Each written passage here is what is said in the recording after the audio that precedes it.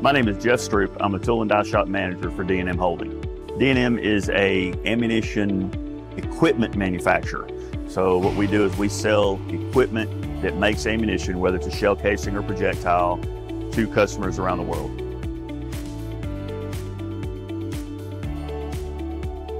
I've been connected with Haas and Phillips now for 33 years, whenever D&M Holding. We decided to start setting up an actual brick and mortar building. They contacted me to build the shop. So we had nothing in the building, it was an empty building. We started out from scratch. Well, the biggest challenge since we were setting up a new shop was to try to figure out what all parts we needed and what pieces of equipment we needed to make a variety of parts without getting equipment that wasn't going to be running. We've got a UMC 750, we've got a VF3 SS, we've got a VF2 SS, we have 3 DS30Y lathes, we have a ST10 lathe, and we also have a VF7. We were able to identify all of the pieces of equipment that can do multiple tasks. A lot of times our DS30 lathes, we're able to do parts on that could actually also be done on the mill. The machines are doing multiple processes for that piece of equipment. Each piece of equipment was typically paid off within a year to year and a half, depending on which piece it was and what it was creating. One thing great about Haas is their support, because I'm able to contact them when we have an issue on a part, either a program or how a part's being made or how a machine is reacting to it. And they provide us a lot of professional help on getting that problem solved and moving forward.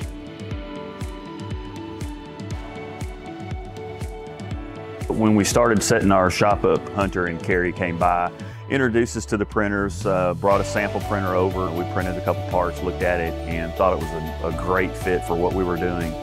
My name is Hunter Kubitz, and I'm a Mark Forge sales specialist for Phillips Corporation. D&M was actually the first X7 Phillips sold in Arkansas. Mostly he was looking for just fixturing and work holdings for his CNC machines, as well as prototyping. We did take a look at some of the parts Jeff was thinking about printing, just to make sure that the Mark Forge technology was the right fit for the applications he was seeking.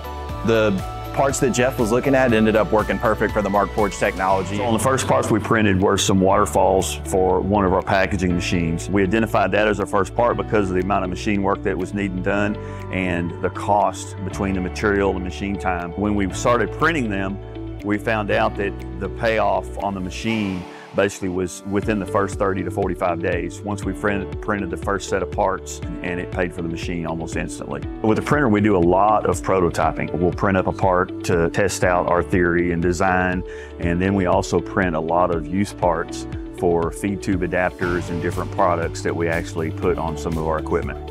For the most part, he does most of his applications with just the Onyx base material, which is a nylon 6 with micro bits of chopped carbon fiber inside of it. Then he also has the capability with this printer to also reinforce the parts with full strands of reinforcement material, such as carbon fiber. Mark Forge printer has exceeded our expectations for several reasons. Your product, cost, your print time. The strength of the material, it has surprised us.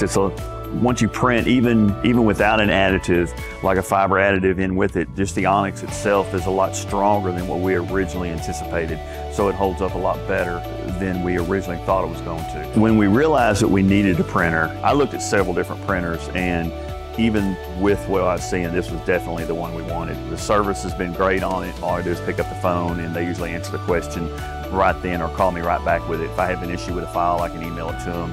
They can check everything out, make sure the file's good, and then we print it. We use it a lot on machine vice jaws for like a secondary operation. If you're machining a part and you need a way to hold it and there's not a real good way to hold it. One example is this part here. In order to hold this part, I actually printed some jaws that were able to hold the part in the vise so we can do secondary op machining on it. One thing we didn't think about on the printer when we were doing it was as much prototyping as it's able to do. We're able to do larger parts and then piece those pieces together for a larger prototype part or a lot of our continuous parts that we do. If we start running short on them, we can print a part out and get it out on the floor faster. And we do a first piece test. We print up our first part, test everything, look at it, and then we'll actually start machining parts. so it works good for prototyping. All of these parts right here are production parts. These right here are feed tube adapters, so this is a tube that comes in, drops the part through, and it adapts it to a larger size. That's what each one of these adapters are. There's about 6 different sizes of the feed tube adapters. These are for clip rings. We have a vacuum set up on this side of the part. This will pull off the clip ring on the production machine when it clips the top of the casing. It'll suck it through here and blow it into a bucket. That's what both of these parts are. This part right here is a oil catch tube. This is an oddball thread that's on a bottle, on a little plastic bottle. So we made the thread, and you screw that in here, and this is just a pipe thread that screws into the bottom of the machine, so it catches any residual oil from the machine. Instead of it dripping on the floor, it drips into a nice container instead of making a mess. This is a part catcher for the bottom of an anvil die set. So this goes on the die set, and each anvil will drop through the holes here, and there's a vacuum on each tube, and then also there's an air assist right here. So there's a nut that's printed into the part. We pause the print, place the nut in there, and then we screw an air line onto it that pushes air down through these to assist the vacuum.